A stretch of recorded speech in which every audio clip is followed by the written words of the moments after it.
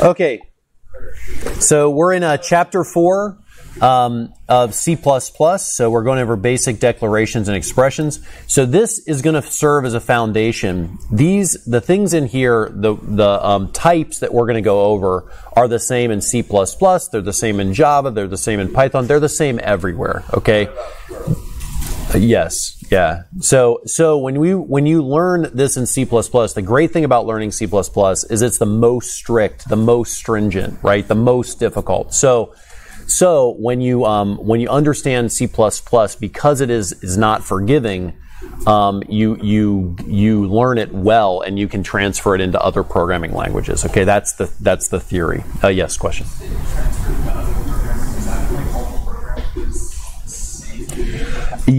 Yeah. In a lot of ways, the basic structures in all programming languages are similar, like variables. Variables all have a type, right?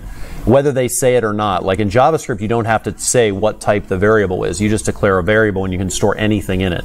But that comes at a cost, right? So when the computer can store any type of data, it has to prepare a space for any type of data, which is inefficient. The reason why C++ or like Java is a little bit faster is that when you say a variable is a Boolean or a character, it only reserves a tiny amount of memory for that variable. So because you're specifying how much memory has to be reserved for these variables, it's more efficient. Okay, so basically the same things are happening under the hood in other programming languages, but you're not really aware of them because the programming language is doing it implicitly, which means that it's doing it without your say-so or interaction, which makes it more simple, but you have less control. And it's actually kind of hard to understand some of this stuff that goes on in a programming language when it's not explicit. So C++ and C are great to learn on because everything is explicit. You have to tell the programming language everything, and therefore you have to understand what's going on under the hood. So, loops, variables, if statements, right? All of those things are just expressed with different commas, different, syntax. We call that syntax, right? Different punctuation in different programming languages and different keywords, but all the concepts are identical. The main classes of programming language are interpreted and compiled. So like Java, C++, when we compile it, that's a compiled programming language. It means that everything gets turned into machine code right up front, and then you run that program. Programming languages like Python, JavaScript are called interpreted, and that means that the code that you write waits.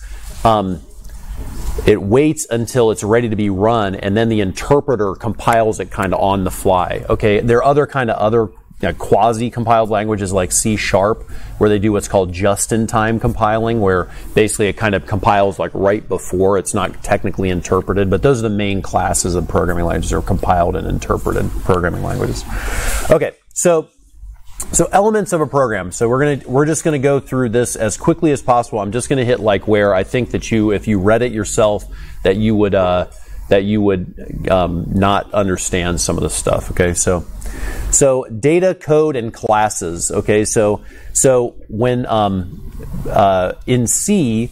And previous to C++, C++ is really old, and this book that we're using is really old. So when they talk about previous programming languages, they're talking about really ancient programming languages like COBOL, C, like ones that you wouldn't really even get trained in now. There's still work in those programming languages, but it's mainly legacy code like ATM machines and bank software and stuff like that, that doesn't get changed because it's so critical, right? Okay, so classes, which we'll discuss later, those are a combination of data and operations to be performed. Okay, so we have data, that's the stuff we're storing, and code that tells the computer what to do with the stuff we're storing, right? Okay, elements of a program. So we have basically in here we have at the top we have include, so we're including some code, like some libraries of code that we're going to call later. We're declaring some variables at the top. In C++, we have one function called main. Okay, it returns a value of int. So int right here, when we have int main, That means that the main function is returning a value of int, so you can consider the function to be of a type, okay? So this is our first introduction to data types. So a type of data is basically like an integer, a decimal, in this case, not a string. A string is, most learning languages, a string, a character, a boolean. It means that, okay, so for a function, the type of the function means the type of the data that the function returns, okay? A lot of times you see a weird word here called void. And void just means that the function doesn't return anything. Okay, one of the things you might notice in C++ that's different than other languages is main cannot be void. Okay, so if you put the type where it says int here as void in C++, that will be an error. C++ must return, must be of some type. The main function must be of some type in C++. Okay. Okay, so we have head and comments at the top. Data declarations are next. Then we have a function called main. Okay, the function main has these two parentheses here. Oh,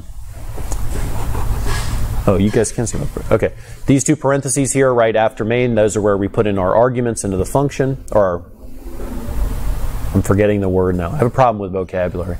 So the data that's coming into the function goes between the parentheses here, and then the code block of the the function called main is here between these curly braces. Okay, notice that we have executable statements, and then we return some value, so return 0. All right, if the function has any other type other than other than void, then you have to return some value. That's just how it works. All right, now we discovered yesterday that our compiler doesn't give us an error if we don't return something, but you should return whatever you declare the function is. You should return that type of value. Okay, so here's our hello world. We have our this is like our style that we went through before. This technically, everyone has like, hey, you should comment like this. Hey, you should do this. In reality, it's different in every organization. If you go to work for a company, they'll have some standard. You should basically look at the project you're working in, and you should follow whatever they're working in. So your code should look like all the other code that's in the project. If you make a new project yourself, it's up to you. You get to decide what you're going to do, right?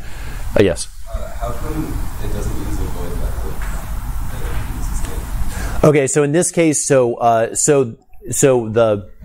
just like in Java, in C++, it looks for a function named main to run first, right? It just looks for that automatically. It's like part of the language, right?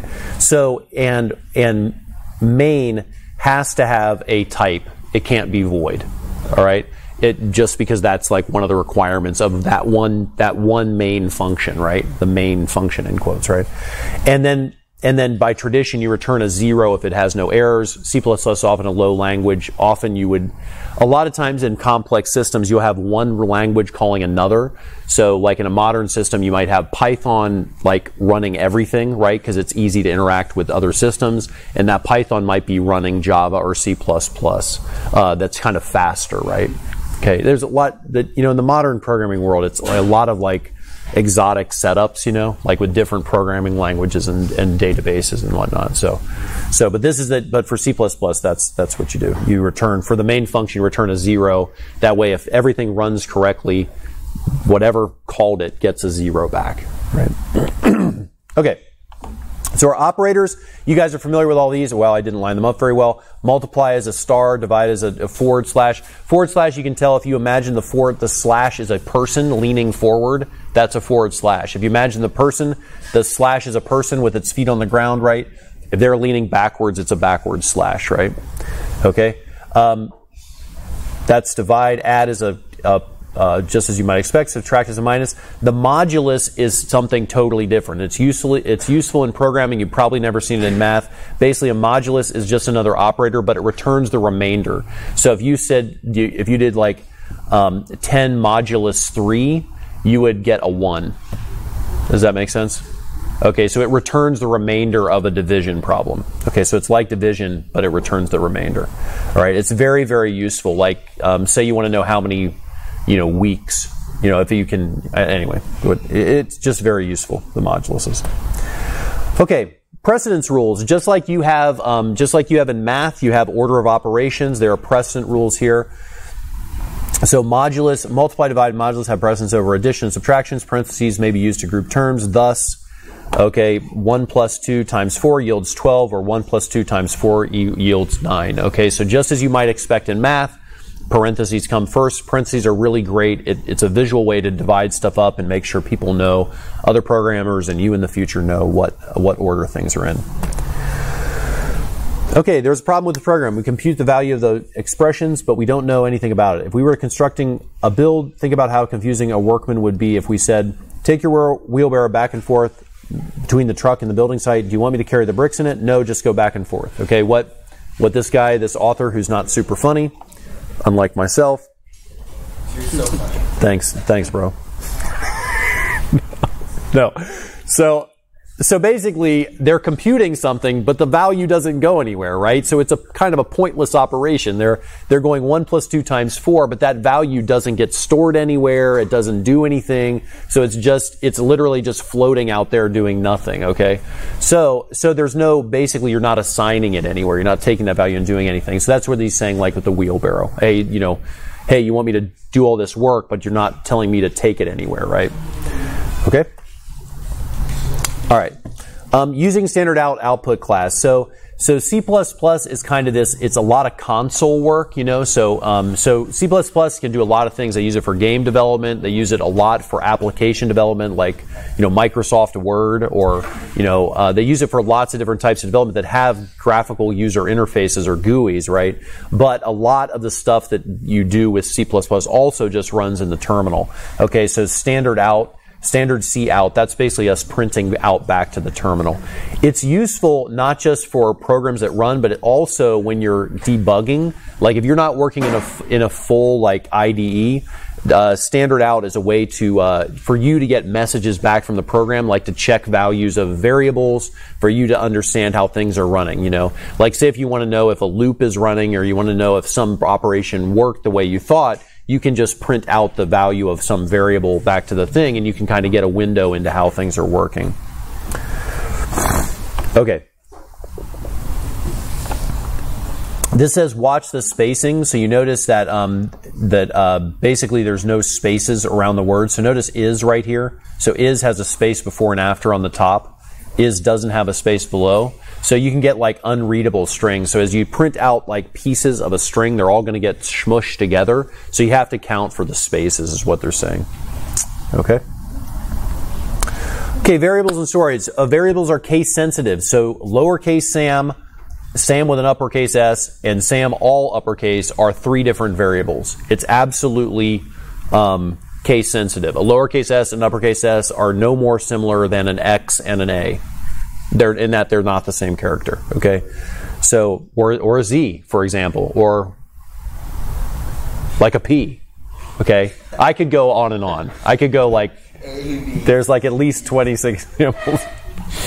Okay. The following example are some variable names. Okay, so they can be by convention. Variable names are lowercase only. That's a lie. Okay, each variable must be named. This is where one of those things where you hold. I would follow what's put in this book. What I have noticed is that in academic work, many people learn this type of variable naming convention first, and so a lot of people still use this variable naming convention. Another one that you learn in Java is camel case, right, where you start with a lowercase word, and then each additional word is uppercase, rather than using these underscores. It's the same thing. It's personal preference, or it's preference of the organization you're working with. So you should follow whatever standard for naming is being used in the code you're working in. Okay. Okay. But for our purposes in our book, or in our class here, please do you follow this book, and please do follow this. It's good to just practice following a convention, regardless of what that convention is. It's just good practice. All right. Also, this brings to the point of variable naming is really important. All right. So naming variables. Don't start naming variables I1, I4, I6. P7Q, okay? No one knows what that is, all right? When you come back in 5 minutes, you won't understand your code. And so name it like something like this. One of the lessons I have learned personally, saves me a lot of time, like if I have something that's talking about a list of dogs, okay, I'd name that variable dogs, okay? When I run through a loop of a list called dogs, I would call each individual thing a dog, right? So a list, you just put a just as you would when you talk, anything that's multiple of something is just dogs, and any individual item is just dog, right? So if you come up with some reasonable way to name stuff that's not super complicated but makes sense to you, you know, it's an ongoing thing, and people get better and better at variable naming as they go. Okay, but don't use special characters in your variable naming. You can use numbers if you necessary. My opinion, stick to lower and uppercase alphabet characters, right? English alphabet, and stick to just these underscores are kind of the unique thing. Use an underscore. It's safe everywhere. Okay. All right. The following are not variable names, okay? One, it can't begin with a number. That's why I say don't use numbers, okay? The next one down, it contains a $. It can't contain a $. That's why I say don't use any special characters. That's the safest bet, all right? It can't contain a space. Variable names can't contain a space. Oh, and honestly, this is the toughest one. So containing a reserved word is a real problem because you don't know what the reserved words are. Now, a programming language can seem vast. It can seem like there's unlimited number of things. There's not. There's like 100. Like it's not biology where there's a gajillion different kinds of flatworm, right? It's a programming language. Somebody made up all the words and now they're reserved words, right? Now this is where an IDE or something other than a text editor really helps. You know, if you're trying to type in a text editor with no text highlighting, know where things turn different colors in the code, it's a real problem because the reserved words won't highlight for you. Okay, if you use int in R in what we're using, it will just turn a different color and you're like, oh, that doesn't look right. It must be a reserved word. I won't use that. If you stay away from very short stuff or things that, you know, don't call an int, right? Don't name the int. Okay. Yes, you could name it that because it's long, right? Avoid variable names that are similar. For example, the following illustrates a poor choice of variable names. See, I just said told you to do this, and now that's saying don't do this. I totally do this all the time, okay? Total and totals, that makes total sense to me, okay? So for me, that works, okay? And this is very, very, very, very, very, very common, okay? I program mostly in Python myself, so I think total and totals, that for me is very Pythonic, in quotes.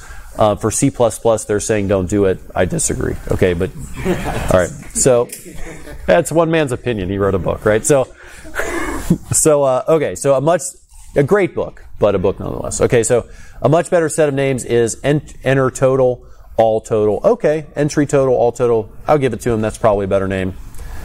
He likes the underscores as well. All right. Okay, variable declaration defines the name of the variable. It defines the type of the variable. It gives the programmer a description of the variable. Okay, so declaration format, type, then name. Okay, so we have int answer. So we have a variable named answer that can only hold integers. Okay, this is the number one place the beginning programmers get fouled up. Okay, type and variable. Every function is going to return a type. You have to know what type it's returning so you can have a variable ready to hold the value. Okay, you have to understand what the type is of all the information that you pass back and forth.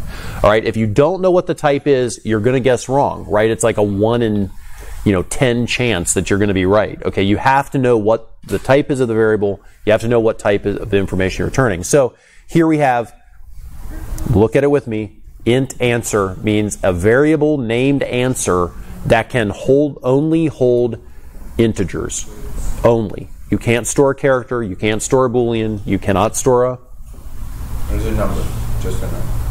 It's an integer. It's not even a decimal. You can't store 1.2 in answer. You can only store 1. You can store 0. You could store 3. You could store 6. I could go on and on. You could store 101. You can't store negatives, though, right? No, you can't. Because integer is negative. You can store negatives if it's signed. If it's signed integer, which is true here. I'm going to go out on a limb. you're testing me. You're testing my knowledge of C++ by asking if you can score a negative. And I'm going to say, yes, you can. Okay. Well, we'll find out. Thank you. We'll find out, won't we? Okay, yes. All right. Okay. Oh, yeah, there you go. Oh, I was right. Okay, so integers. Here we have it. Integers. There we go. Negative 222. He went on and on with his integers. They're practically infinite. Okay, the integers. Like numbers are. I don't know. You have to have some mathematician if they're infinite. I'm not going to go on that limb. Okay, no, not integers. Okay, these are not integers. They're decimals, right? Okay, so int name comment, that's a declaration. Okay? Oftentimes you'll see people go int name equals 6. Okay? That's two things. Int name is the declaration. Int name equals 6 is declaration and initialization. Okay, so that's two things. Most of the time you just want to declare it on one line for simplicity's sake. In an 8-digit calculator, you can only use the numbers this number to this number. Integers have similar limitations. On most, okay, then again, here saying most machines are 32 bits, not anymore. Most machines now are 64 bits, providing a range of this number to this number. New 64-bit machines have 4-byte integers, which means they're larger, right? To be honest with you, if you're using a number this big, you're not going to be using integers. You're probably never going to run into this value because at that point, if you're doing calculations that require numbers this large, you're probably going to be using decimals at that point anyways, all right? So I wouldn't worry about it too much. Okay, here's a really great graphic, all right? In answer, a place to put our results. Answer equals 1 plus 2 times 4. We get the answer of 12. Notice that our equal sign is different than math, right? Our equal sign, it's really important to understand. An equal sign does not say two things are equal. This is not saying answer is equal to 12. It's an assignment. It's not is answer equal to 12? It's answer is equal to 12. Okay? It's an assignment. We just put 12 in the box named answer. Yes? I feel like you would be using the programming language to carry out calculations, so why would you give it an answer? Like most of the time, what you're wanting from it is an answer. Okay, we're naming the variable answer. We're storing this right here on the right. It's already a 12. You can think of it as a 12. Okay, it's just another name for 12, right? I mean, in math, that's basically what you're doing, right? You're just writing equivalent statements again and again and again. I mean, that's basically math, right? So I'm reducing entire thing to one sentence. Yeah, it's basically writing equivalent statements, right? Like this is this. It's just writing the same thing again and again. So this is already 12 on the right hand side, and then we're storing it in a variable called answer to do something with it. Okay. And then if you're like writing another string and you use the variable answer, it'll use. Right. You could say then answer 2 equals answer times answer, because answer is now a 12. And then answer 2 would be like 144. Exactly. Okay. That's exactly right. Yeah, it would be 144, right? 12 times 12. Okay, so this graphic is a really great. So we have a box. The variable is the box. The name on the box is answer, and we're putting a 12 into the box. Okay, that's a really great example of what a variable is. Okay, classic example. Okay, assignment. Okay, so we have our term is 3 times 5, right? We have our kind of boilerplate stuff up here. Include IOStream, which is how we get our standard C out, right? And then we declare a term. We have int main, right? That's our main function. Term equals 3 times 5. So now term now has a 15 stored in it. Twice term is 2 times term. 3 term is 3 times term. Okay, notice that we can then use term just like you were talking about as the number that we stored in it. Okay, the two things are kind of the same thing at that point. Okay. Floating point numbers. Floating point numbers, also called real numbers, contain a decimal point. Examples 5.5, 8.3, negative 12.6. 5.0 is a floating point number. 5 is an integer. This trips everyone up. If everyone could look at the board, if you're not looking up there now, please read this note right here. 5.0 is a floating point. 5 is an integer. Okay?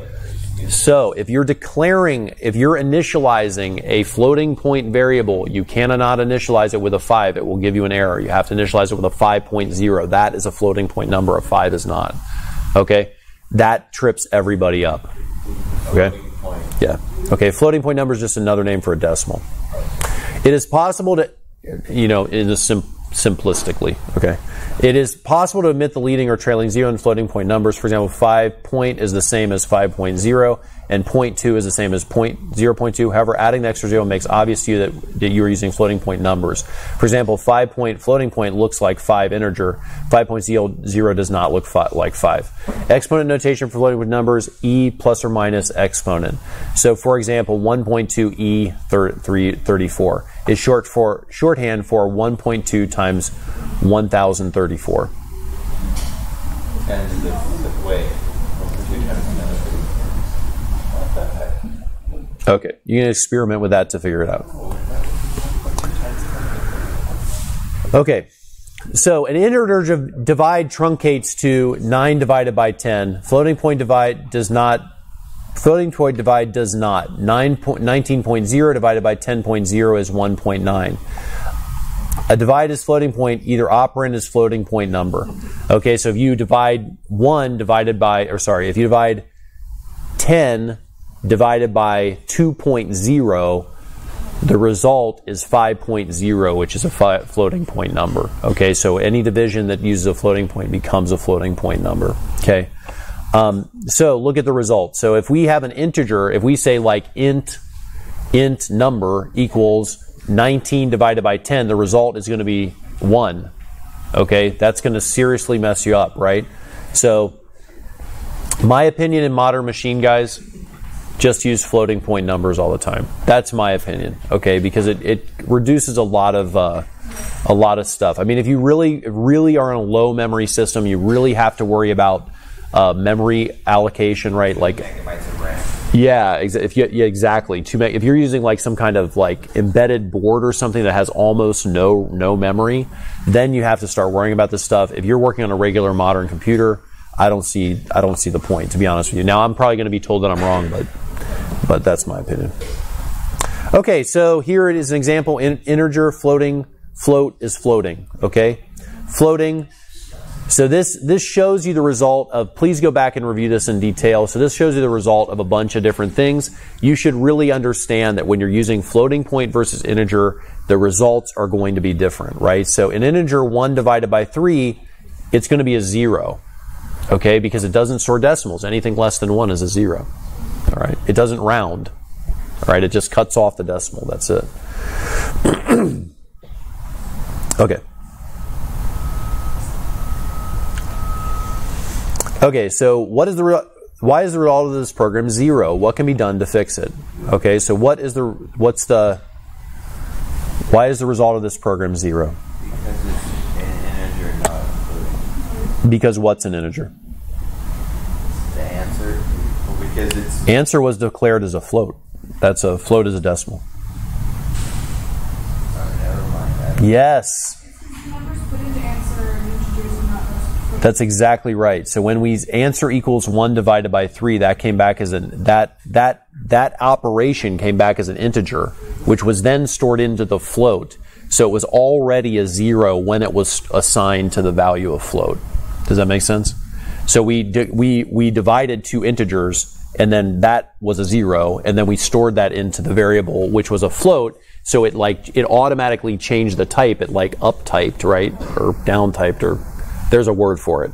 So what would be done? What would it look like if it was not truncate? It casted. It casted it as type a float when then on the equal sign. Okay. Yes. Question, Kyle. Okay. What would the correct program look like? Okay. Let's. It would just be 1.0 divided by 3.0. That's it. Oh, I see. Yeah. So this right here, answer equals 1 divided by 3 would be 1.0 divided by 3.0. And then that thing in the quotes doesn't. The thing in the quotes, that's just a string that's being printed out. That's just printing out a bunch of characters. So this right here, the 1 and the 3 here are the same as like a T or a Q. It's like it's the character 1 or 3, not these things are just, that's the way to like concatenate the string together for. Okay. Yeah. Comprendo. Awesome. Okay. All right. Character variables. So in character variables, in C, you had to become very familiar with character variables because there's no string objects. Lucky for you, there are string objects in C++. So character variable and then comment. Characters enclosed in single quotes. Another thing that trips everybody up. Okay, seriously, because just a second ago, you were using double quotes for the cout, right? Okay, that's something you have to become familiar with, because in a lot of programming languages, Python, JavaScript, Java I'm not sure about, but a lot of programming languages, it doesn't matter, they're interchangeable. C++, single quotes and double quotes are not interchangeable. Okay, so here on the character, you can't. Characters are enclosed in single quotes, not in double quotes. Okay, the backslash is used to indicate special characters, which we'll get into later. Example: \n is the new line character. Advances the output to the next line. Okay, so when you're printing things out to the screen, a lot of times you have hidden characters like carriage returns, new lines. There's lots of them. Okay. Backslash and then that character is the special character. You can look up the whole list of special characters. Yes, okay. Usually we call that an escape, so an escape n. Okay. Okay, so here we go. Char 1, char 2, char 3. A character stores a single letter or a single character, right? A character could be a 3 or a 6, but it won't be, that's not a number at that point. It's just the character, right? It can store all kinds of different characters, all right? Okay, so a character is a single letter. Wide character variables used for foreign languages that can't be represented using single characters. So W character variable, okay? So wide character contains the form L and then single quote and then character, okay? So center equals L, single quote, and then there's a Chinese character in there. Lucky for you, programming is really English-centric. It's one of the advantages that we have, okay? So it's just good luck that you...